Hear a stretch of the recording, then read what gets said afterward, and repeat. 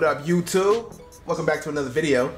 My protein, 40% off, use code Aftermath. You already know the vibes, you already know the deal. The vibes is in the room is in the pudding. The pudding is chocolate, which is me. You already know that caramel chocolate, you feel me? Apex Legend player on twitch.tv/Terron_Beckham. Let's go ahead and get that out the way before we start this video.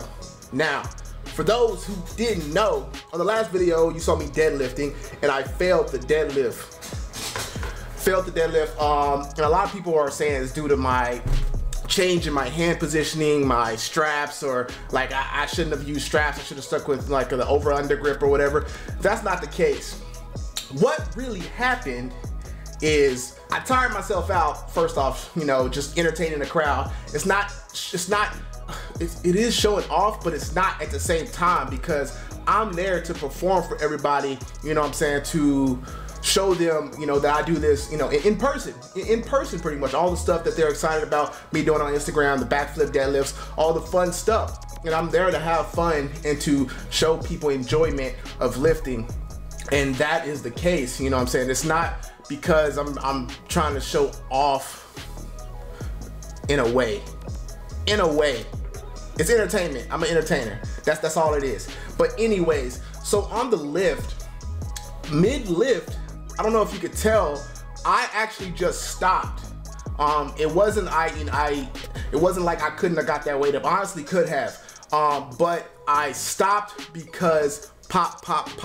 That's right. 3 pops, lower back, that had me walking horribly for like 2 days. Like that day, could barely walk. The next day, could barely walk. And then actually, I've been kind of loosening up and stuff. And I'm fine now. Still can't do certain things. I'm not gonna try to deadlift right now, but in a few days I'll be able to deadlift again. Not heavy, but I gotta build myself back up. Now, for me, when I take that into consideration, I haven't deadlifted in a while. And I've been getting adjusted by Dr. Michael, who you've seen a video with of me getting adjusted, helping with some knee pain and stuff. And I've never got adjusted ever before in my life. Ever. When you saw the video back in New York when I was getting stuff done by Bod Mechanic, that wasn't chiropractor adjustment work. That was more of a muscular scraping and mobility stuff with him. But with Dr. Michaels, with the actual chiropractor and more, I've been getting, you know, cracked here and there in my back, chest, whatever, hips, and I made the mistake of going all out and tiring myself out first, going all out on a deadlift when I wasn't used to deadlifting in the positioning, the new positioning my body was at. So I didn't give my body a chance to build muscle with the new adjustments, or build more stability with those adjustments. Because usually, y'all know, Mr. Strong back here, I don't wear a belt. It's uncomfortable for me when I deadlift, and usually I get away a lot of times with not using a belt. And honestly, personally, you can call me an idiot or whatever. I just feel like a belt weakens you, you know, because it's taken away from the brace that you need to create yourself to hold that load. So I have to reprogram myself to deadlift again, due to these adjustments and stuff. I'm actually supposed to go back and get adjusted tomorrow, and I want to focus on actually slowly making my way back up to a higher deadlift. I should be good back into the heavy deadlift in about a month or two from now, at least by the end of the year for sure. But I've still been comfortably lifting. Everything's been cool. Still been able to bench, you know, 500 heavy lifting. My warm-ups is one thing that I need to take a bit more serious. I've been getting away with not warming up like I properly should throughout the years. And ever since I stopped football training, like strictly football training, my, you know, the weightlifting is just like, I just warm up with the bar, warm up with 125, 230, 225, I mean 135, 225, you know, so on and so forth. That has to stop for me. 28 years old. I'm getting old. Chat, and there was an awakening. It was an awakening that I got injured deadlifting, which I kind of just like own a majority of the times that I deadlift all these years, and now I'm like, all right, it's time to take this serious. You know, somebody that takes just warm up serious? The Rock.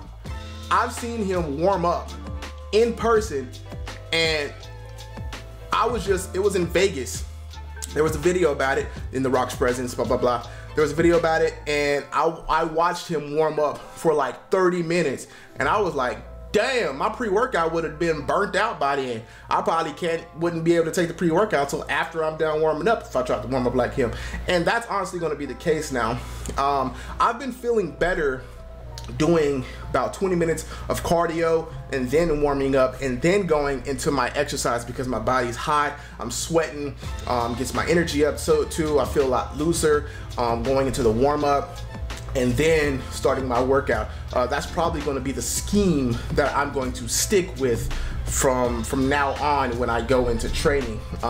Me and Babe are going to Cabo. We're doing like a little thing on our channel, the Power Couples channel, where we're just trying to lose some weight. I've been addicted to cardio. It's crazy. I've been addicted to just being on the Stairmaster, because at first I hated the Stairmaster, yo. I hated the Stairmaster with a passion. I'm like, yo, I don't want to just but my trick is I take bigger steps. I just skip a step, go over it, and I focus on the lunge to glute to quad aspect of the Stairmaster. That way it feels like I'm lifting in a way, you know, I'm doing some resistance training, which in reality I actually am, but taking it step by step was just bothering me. It just felt like a drag. So if you have an issue with the Stairmaster, I suggest you try out doing it every other step, and then like when you're trying to catch like a little break from that, just take a couple steps in between for a minute and then every other step. And I've been doing like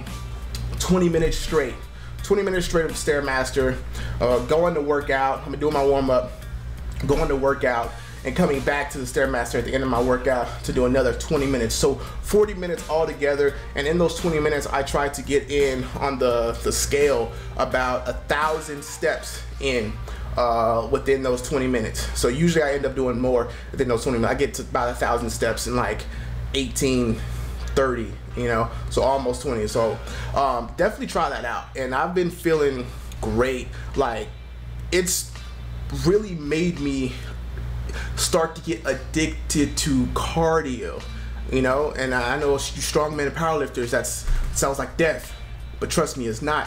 And my goal now is to keep this mojo going for conditioning, cardio, running, all this like stuff that I just want to do. Like, I should be at home and I'm like, yo, I just want to run. So I'm trying to keep this feeling now while still obtaining strength in a way.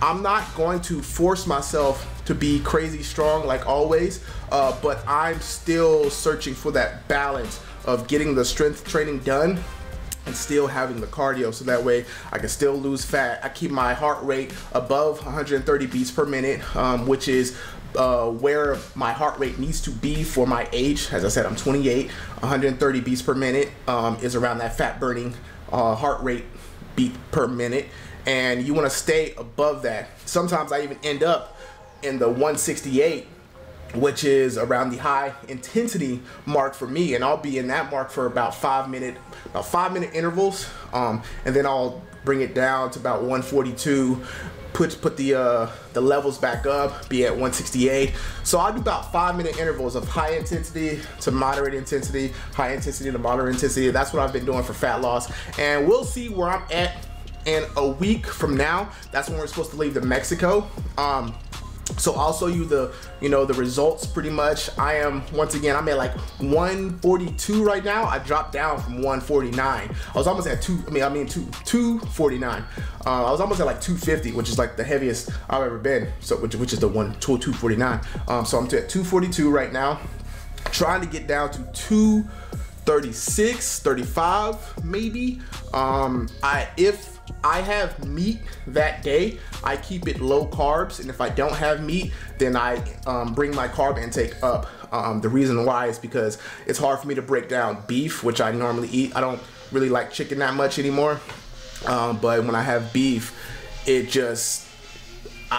weight just wants to stay on me. So as I've been cutting that down, my body's been showing a bit more promise with change in fat loss and weight loss as well. So we're gonna keep with that structure of of training and food processing, whatever, and I'm not gonna have a cheat meal for this last week, but I'm excited to see where I'm going. You already know. I'm gonna shut up for now. I just want to get you a video out to kind of just show you guys, you know, what's going on with me, what happened with the deadlift, why is my back hurting, and what's going to come for the future of what is me. So you might see me shredded, you know what I'm saying? I don't know about shredded and being 500-pound benching and deadlifting 8 and squatting whenever I squat, but we out here.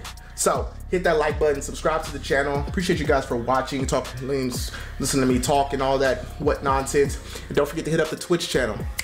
Peace out, catch you later.